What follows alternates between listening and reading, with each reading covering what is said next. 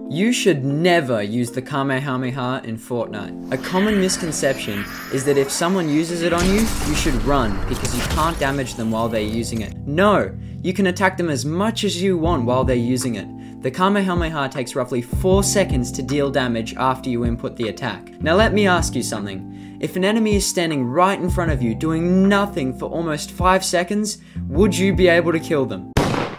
Most of you would say yes. And it does depend on your loot, but it should be possible unless you have grey weapons. 90% of Kamehameha attempts I've seen have failed, including my own. The Kamehameha also makes a loud noise while using it that can be heard from miles away.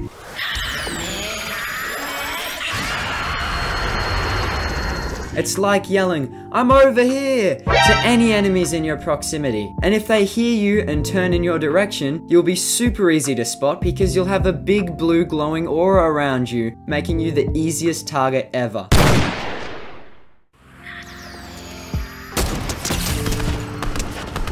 The Kamehameha has only 3 charges, but it takes up one of your precious inventory slots. Just because it's a mythic doesn't mean you should pick it up. Now I know that some of you in the comments are going to say, it's viable if you use a 0-point fish before attacking so you can teleport while it's charging. Sure, if you want to spend closer to 6 seconds before you can attack, and take up 2 inventory spaces for a gimmick, which can still fail by the way, because adjusting your aim while teleporting around can be hard, and if your enemy has decent guns and aim, they can still kill you before you attack.